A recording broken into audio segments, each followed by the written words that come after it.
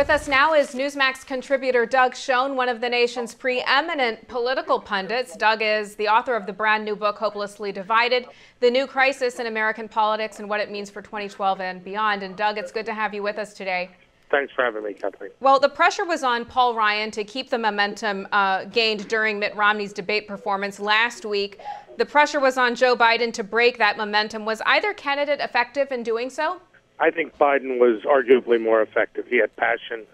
He made a better case than the president did for the administration's record. I thought Paul Ryan was competent, no more, no less. I thought he did best on question on Benghazi. I thought the rest of the debate was more talking points than it was a breakthrough. So who do you think will drive out more votes for their respective running mate?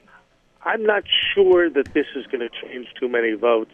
I do think that Biden, at the very least, froze the narrative and the hemorrhaging that's been going on substantively and message-wise on the Obama side was neutralized, at least for tonight. What voting group, women, minorities, men, do you think that Paul Ryan appealed to the most this evening?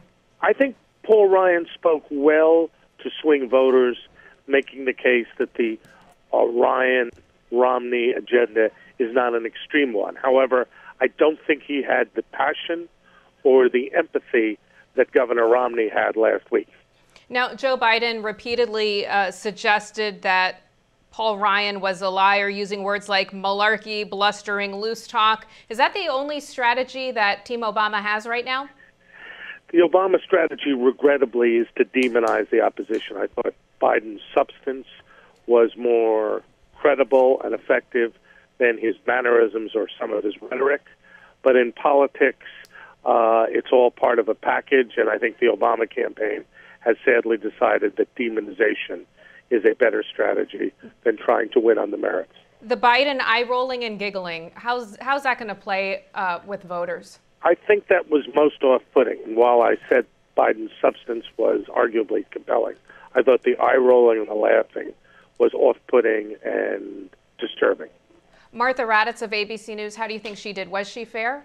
I think she was fair. I think she was effective, and I think it was a better discussion on the merits than the presidential debate. Okay, last question for you, Doug. You're recognized as one of the co-inventors of overnight polling. What do you think overnight polls will tell us tomorrow? I think they'll tell us a narrow but clear Democratic and Biden victory. I don't think it's going to move the vote. I think we went into this debate with a narrow Romney-Ryan lead. I think we'll come out of it with the same lead. All right, Doug Schoen, thanks so much for being with us. Kathleen, thank you for having me.